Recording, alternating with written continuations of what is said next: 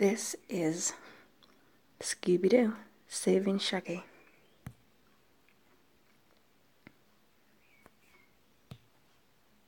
Okay, so I already played these just to get a feeling of the game before I did this tutorial, but I'm going to go back and play them again. Use your finger to guide Scooby. Collect all the bones to free Shaggy. So you have to drag him along to get the sandwiches and the bones.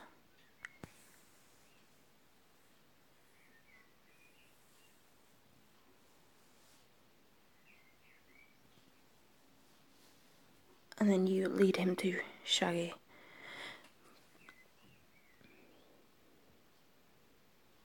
I feel like I wish I could speed this up a little bit.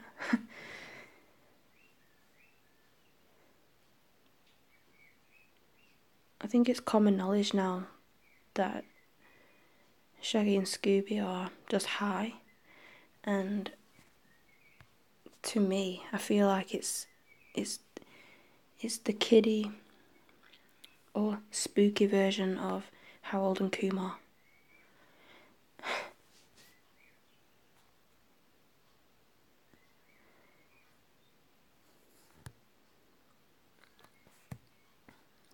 So obviously it's pretty easy. Avoid the holes and watch out for bananas.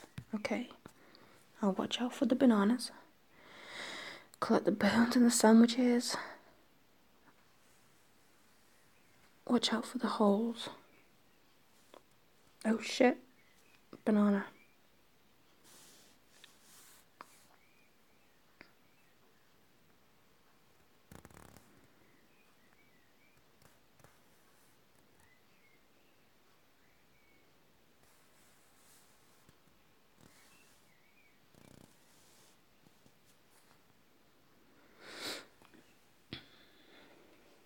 It's a bit slow. I wish I could hurry it up a little bit.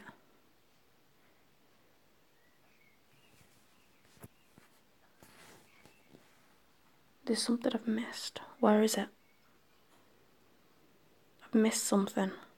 A bone.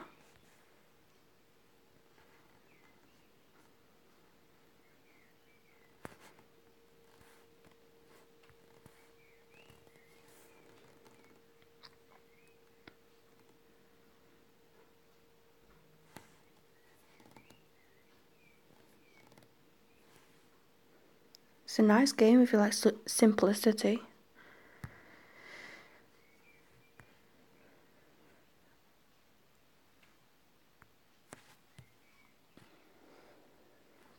As the levels progress, it gives you clocks for more time and barrels to hide behind, as there are mummies that are trying to get you. And if they see you, you hide behind the barrel and then they look away. And the clock is because tap on the flashing screen door to exit. And the clock is to obviously give you more time because you are hiding behind barrels.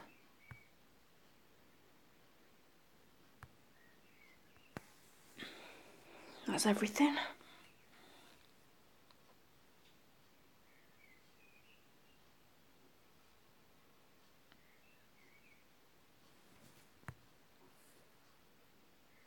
And I think now I'm going to end it, and if it gets more interesting, I'll progress the video.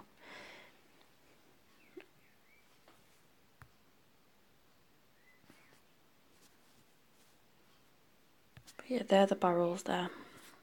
These are the barrels.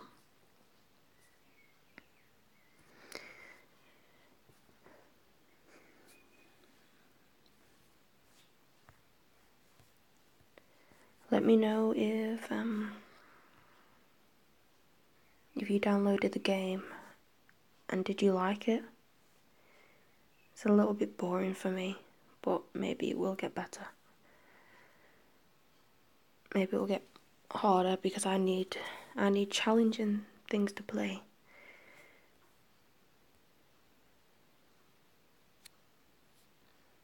But yeah, as I say, it's an all-time favourite of mine, Scooby Doo. And that's why I do these games. Because when I used to watch them, they didn't have apps. They did have PlayStation, though, and that was very good. The Scooby Doo one was very, very good. Thank you for watching.